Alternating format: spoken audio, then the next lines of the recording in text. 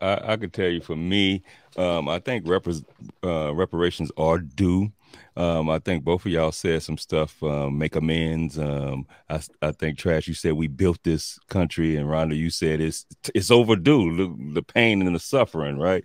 But Yeah. I honestly think they can't pay enough, Mm-mm. right? So cause the companies that were built, there need to be a fund that constantly come from some of those companies that's still around and Mm-hmm. get put into that fund as part of our company, right? Like that's what'll get us built up, right? I think stolen patents need to Mm. be, if not given back, but need to be put into a fund. Some of that stuff off the revenue need to be put into a fund, and then all of us can be able to tap into that at will.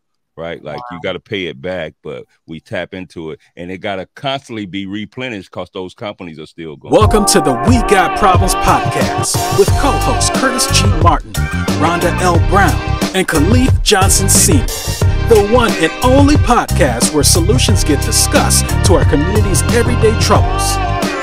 Each week, you will hear mind-blowing conversations and actionable tips and strategies that you can implement in your daily life to become more effective. We got problems and we got solutions.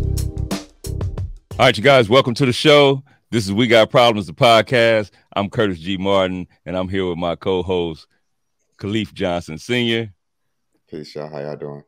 Rhonda L. Brown, Hey, everybody. and Miss LaChica Phillips. Hey, everybody. Hey, you guys, today we talking about reparations, right? Where the money? Show me the money. Right. Hey, you guys, so a lot of people hear about reparations. What are reparations, and why are they necessary, or are they necessary? They are necessary. We've Talk been to me. held back. Look, everybody else been kicked past the starting line. It's about time we can at least make it to the starting line. That's my opinion. For sure. I don't know. So reparations, the first word that came to mind is not technical. It's not philosophical. It's just payback. I mean, that's the first thing that comes to mind. Why is it important? It's important for a lot of reasons. I think that, and I haven't looked it up, but I'm pretty sure somewhere in the Oxford or Webster's dictionary for reparations, it has to probably mention a word like amend, right? Or making amends, or trying to fix something, trying to repair relationship or repair something that was broken. And I think that when we look at other communities across the country, across society, we look at the Jews, right? And I'm not trying to compare what our Jewish brothers and sisters, ancestors, what they've gone through. However, when you look at their suffering and their story, they were able to get reparations in a lot of different forms, a lot of different ways, right? And then our Asian brothers and sisters, right? Same thing. They've been able to get some type of reparations, not to mention our indigenous brothers and sisters, right? They also getting that.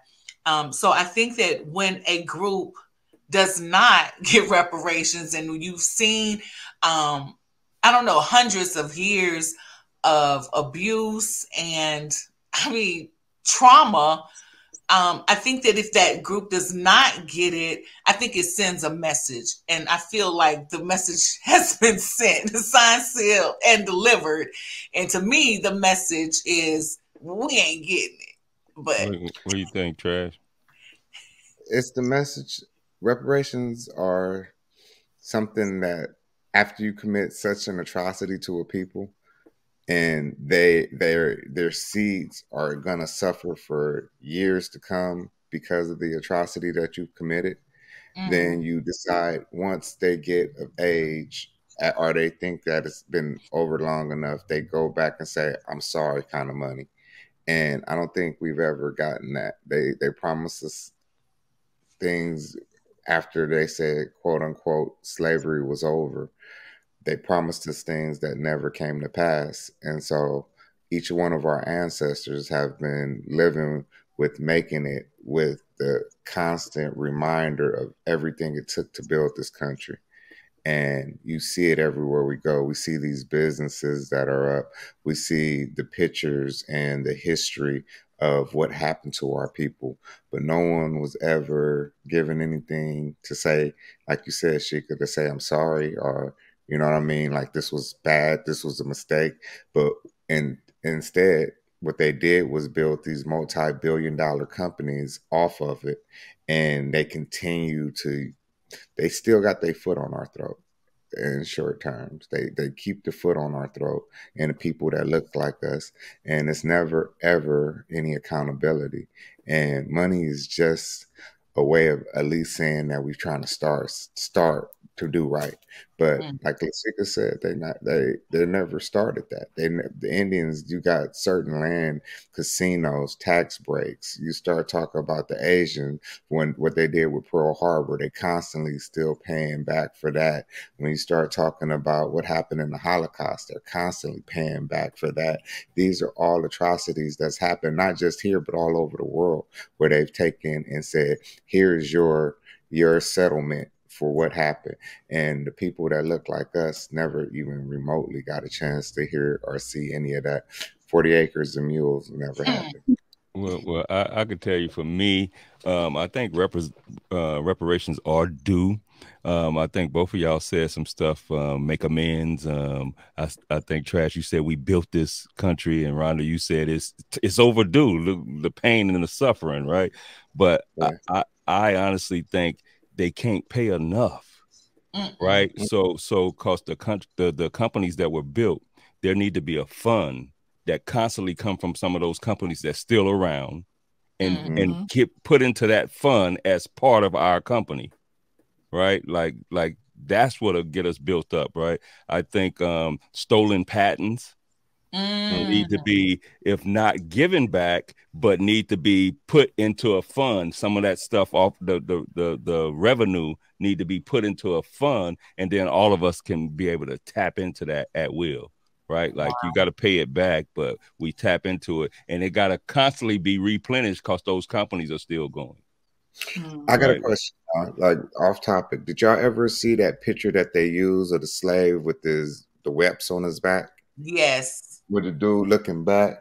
Their family actually, I think it was Harvard that actually put $100 million in the fund to the family, because that picture was of one of their ancestors. And then that was their way of paying back reparations, because Harvard and all of these schools that are like legendary for this country were built off the backs of slaves.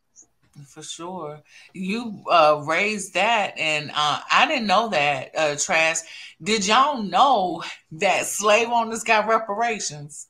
Yes, I did. Yeah, I actually did. For them freeing the slaves, and they had a hard time. Right. Isn't that wild? Yeah, no, definitely. Man, and so, I mean, for anybody listening, like, we're not just pull information out of the sky, right? You can easily go to any search engine and look up one of the books that really dives in deep about reparations for slave owners. Is called They Were Her Property. And we can put the information in the show notes, but They Were Her Property is a great book that really dives into not just historical information, but what I like about it is it's a research. It's all about research, and the sources that she used to substantiate everything in the book. She's using court documents, right? She's using information from insurance companies, right? So we're not just saying, white folks got reparations just to say that. Like, it is documented. It is true. And so, yeah, that's wild. And I know that a lot of people don't know that. So how can reparations go beyond financial compensation to address systemic inequalities? Man, the housing market, credit, healthcare, education. Can I keep going? Retirement, Social Security. So many ways. Yeah, I definitely think free education or get some schools built and then we maintain them. You know, it's a lot of ways, but yeah. But I believe when we were doing that, that's when we were at our peak as a people. When we were self-sufficient, relying on ourselves and building our communities up. That's the biggest threat to this country of all time. Us actually depending on each other, working with each other, and building with each other. That's the biggest unstabilizer to this country's status quo. But isn't that a self-inflicted like circumstance for them? Like, we're not a threat by being self-sufficient, right? Like, we shouldn't be a threat by being self-sufficient. That's insecurities on somebody else, right? Like, we shouldn't be. We shouldn't be. That what you said is we shouldn't be. But are we? We're definitely a threat. Well, I know. So this conversation of reparations, man, can take us down so many ways because when you talk about us being self-sufficient and us, when they really like when you talk about slavery and they said you can't eat at this restaurant, you can't, and then we decided, you know what? Let's have our own restaurants. Those restaurants went down, right? So now. Thus, Martin Luther King was born, and I still love my brother, but he kind of changed what we had going, right? Like the Malcolm, Matulu. There's a lot of leaders we had that came along at the same time that don't get the notoriety that they needed because what they stood on was power to the people. And you hear artists like Pac that come along, birthed from that generation, and you see how he was assassinated. And you could say it was a gang beef or whatever he was into, but at the same time, those type of hits aren't done by mistake. And then, like I said, this conversation goes so deep, right? Because it comes out to where it was opportunity.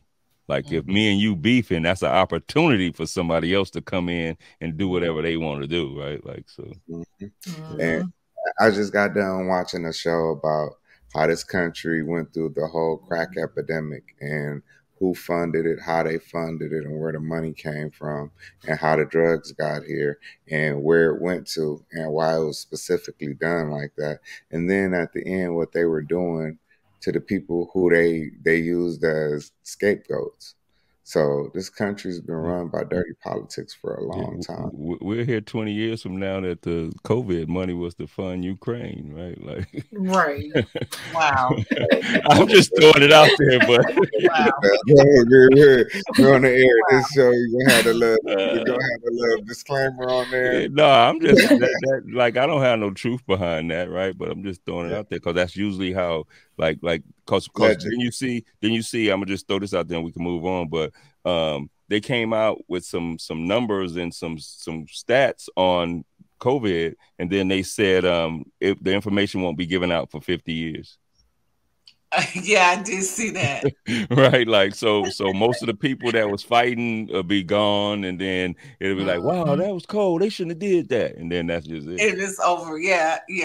But you, Curtis, I want to go back to something you started talking about. You started talking about in terms of how reparations should be dispersed, right? Like, I'm curious for us to just kind of dive into that for a bit. Like, you talked about these companies that we see, it says like established since 1811 and 1720 something. I mean, like you got to be bold nowadays to post something like that, right? Especially if you are not doing something around like social impact. Like, really, you promoting this? So I don't know. I just want us to kind of think about that. Like, how should it be dispersed? Who should be responsible? The federal government, the individual companies, like you talked about, and not that we're gonna come up with an answer like a concrete. But what do y'all think? I got a question. A question for a question. A question for a question. How can reparations go beyond financial compensation to address the systematic inequalities? So I think like I was saying, that money, who would be in charge? Right. That's Jesse like Jackson. That come on, man. Come on, man. I ain't looking for Jesse Jackson to be in control of anything, right? Like they gonna get Al Sharpton up there. They gonna get the ones that they already none of them, right? Like none of them, right? Like it need to be somebody that you know that been talking the same message for years, right? Like you need somebody that's knows our history and been fighting for our history, not fighting with the cameras. And then when the camera's off, they gone and you don't see them, right? Like I thought, I'm gonna tell you, just to be real, Al Sharpton, I just seen him because of the little brother on the subway, right? Like I hadn't seen him in a minute. Like why I don't see you when it's just time, right? Why I don't see you to see you, right? Like you should always be seen and heard if you're a leader, right? Not when the cameras are going. Right. So I'm looking for somebody that's been pushing a message, that been trying to get us to be financially free. Somebody that's serious about economic empowerment, right? Like I don't know, it's only a few people out there, right? Like, it's not many. We need some queens up front. Like we focus so much on trying to get a male up front. We need some queens up front. I truly believe that a woman will be the one that changes this whole outcome for us as a people. We rely so much on our men to be strong and be the ones that's out there, but some of us men got to fall back and be strong to make sure we protect our queens as they go out there and swing. Well, we need to work as a people and we need to work as a group. It doesn't need to be one group, because the way the history has it, they pit us against each other all the time. And we get so focused and caught up on who doing what with what that we actually never get anything done. And that's the chaos and confusion that we always have. If anything, the Panthers were probably the best group that we've had to go forward. And they were on the FBI's most wanted list. And you had a lot of women within that group as well that was on the forefront, right? A lot of them. I agree with you, Trash, but I think we can't wait on a woman and we can't wait on a male. Like it got to be whoever's doing the work, and we got to learn to get behind our people, right? Like first thing we do is like we want to see results too quick. Right. We in that instant gratification to where if you don't have the school up now, then you're not good in the school. Where's that money at and what you doing with the money, right? Like museum go up and then people saying, oh, it ain't big enough, it ain't good enough, right? Like it no matter what we do, we so divided and everybody want to have an opinion with these phones instead of like really putting in work, right? Like when it come to mind for me that nobody's listening to, I shouldn't say nobody, a lot of people, but the masses don't know who he is Claude Anderson. Claude Anderson been telling us what we need to do on different tiers, right? Like he been putting it out there and nobody's saying anything or his message get probably algorithms, right? Like right, like he get hit by the algorithm somehow. So now we get to running from some of these conversations, but we shouldn't have to run from conversations when it's out there, right? They in Congress talking about it, right? That the FBI was having meetings with Twitter, right? Then they start working for Twitter, right? Like they embedded within Twitter, right? Like so they shutting certain people down, right? And then when this guy bought it and opened it up, some people say he on that side too. It's like we don't know who's on what side. It's just somebody else pop out, and then now he's gonna make it look like truth, but he's fighting for that side as well, right? So I think we have to.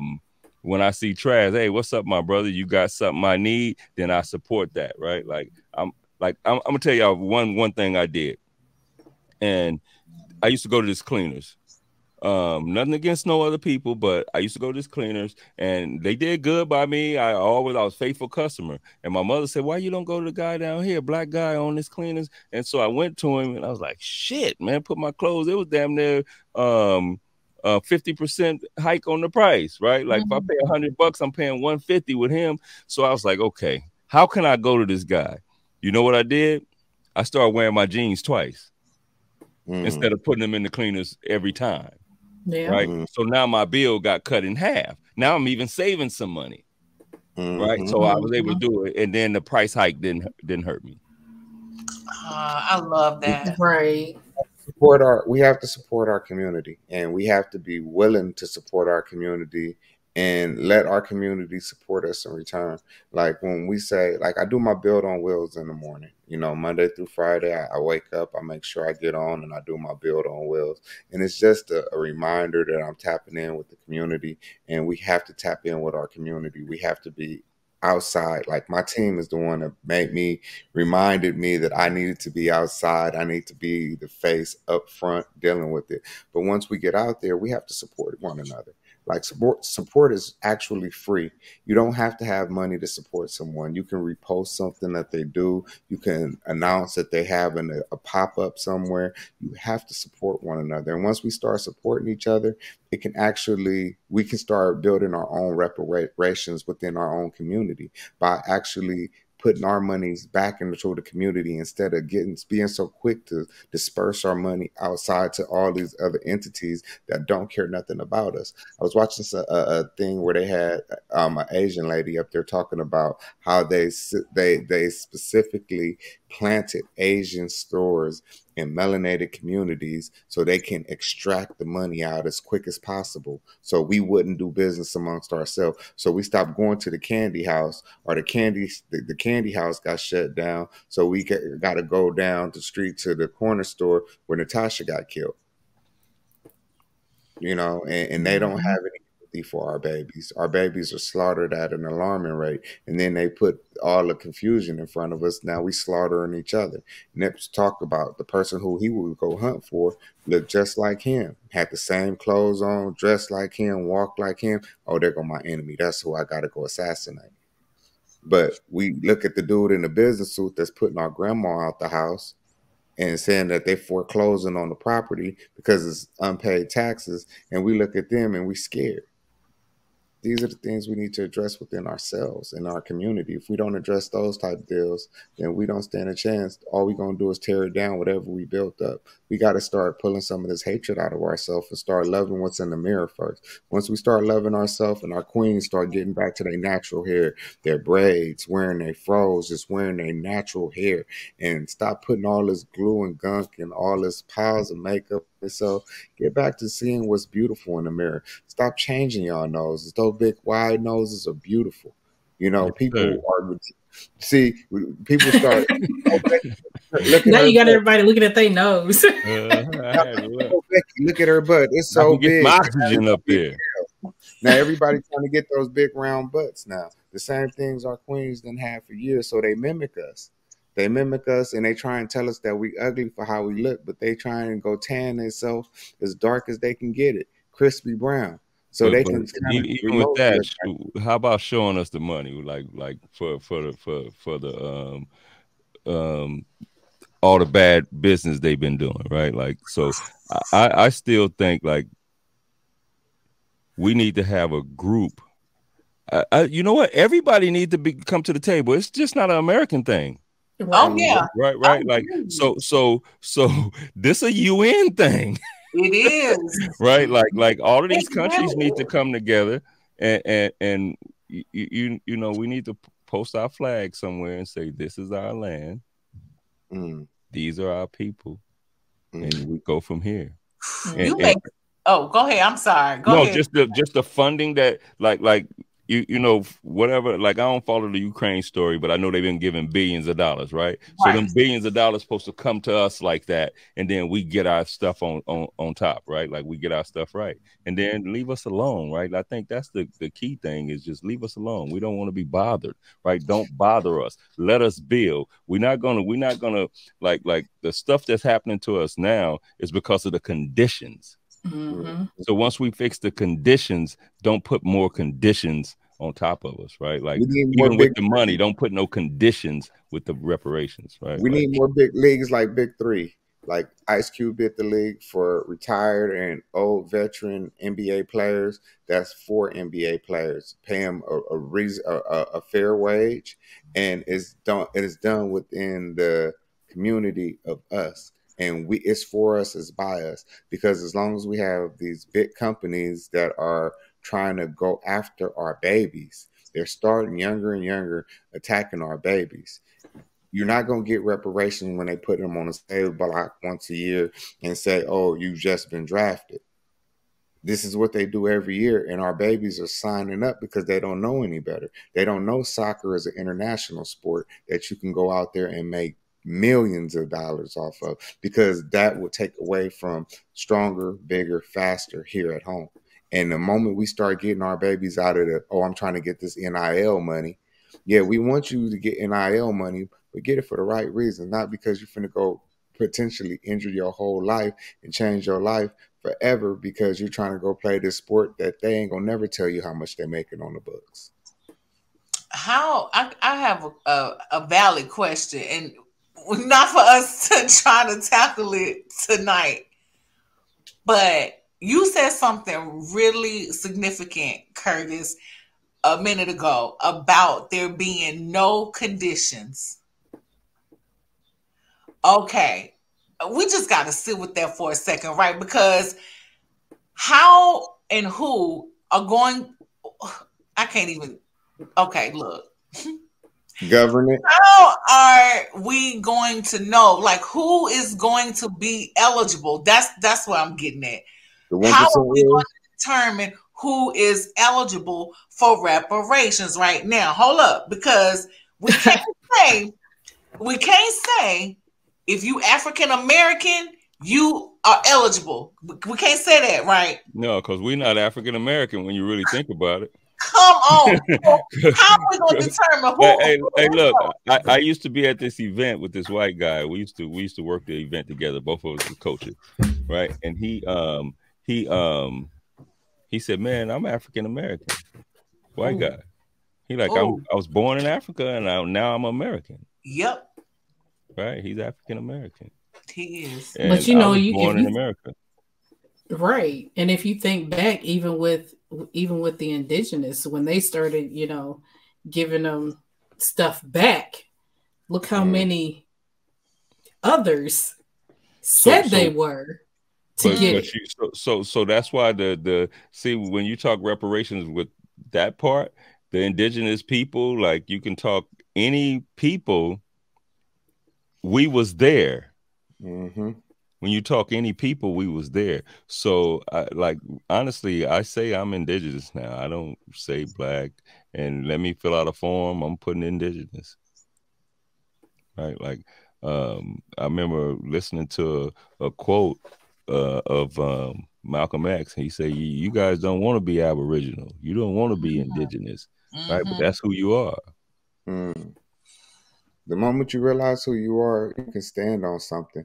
Because we don't have our identity, it's been stripped away from us and we're confused as a people. So we try and change our hair. We try and press and perm our hair to look like them so we won't get oppressed. We try and lighten our skin up so we can try and get the jobs or be accepted by the ones that, the brown paper bag rule. You know, they had so many different stigmas on us that we didn't know what to be for so long that we're trying to come back into finding ourselves. I was so proud to see so many of our young kings and our young queens to actually rock their crowns. In the past 5-10 years, it's changed the whole makeup on how our babies see themselves as what's beautiful. And this is something that we really need to celebrate and nurture and build on. But some of us still call locks dreads because they don't have a clue on the history of the words and why they call them dreads and why they tried to make it a bad thing to lock your hair. So some of us are still caught up on the same stigmas that's been embedded in us for so long, just like going to church. People don't realize what Nat Turner was talking about and how he was trying to use the Bible to free our people. But they were beating it into him. And he went to different plantations preaching the gospel to the slaves that wouldn't listen. That story was crazy, but we got to get our own, and we don't need to be prosecuted. The persons who are governing need to be forced by us. Yeah. So, and we need to know what to do with if we do get reparations. We need to know what to do with it. mm-hmm. What we see on TV. Mm-hmm. We need to get some land. property, businesses, land for sure. And then try and figure out a way to stop them from trying to come in with eminent domain and, you know, what other tricks they get up their sleeve to try and get it back. Mm-hmm. Such a good point. Like reverse reparate, like y'all, you gotta pay it back. Right. Pay back. Or you gotta pay taxes on it every year. Pay taxes on it. Right. So y'all remember they was talking about my girl going on a $20 bill, right? Yeah, right. Okay, so right, like what is the timing of her going on a $20 bill and it ain't gonna happen because it's going digital? Oh, you know, hey, look. What about them give us all this paper money and then the shit turn to nothing? Oh, come on with it, Curtis. I see what you're saying. So okay, hold up. So in that world, all of us get 10 million. We get 10 million. You get 10. You get 10. Everybody. And then boom. The dollar ain't. That's not funny. That's real. But damn. Something to think about. Yeah. Man. Hey, y'all, this reparation conversation can go all day, right? Like, so I'm going to just say, hey, you guys, we got problems, but we also have solutions. And we out. From the team at CRC Empire, we want to thank you for listening. To stay connected with us, like, share, and subscribe to the We Got Problems podcast. You can find us on social media platforms at Curtis Martin 247, at Rhonda Wrights Official, and at the_trash_vegan_. We got problems and we got solutions.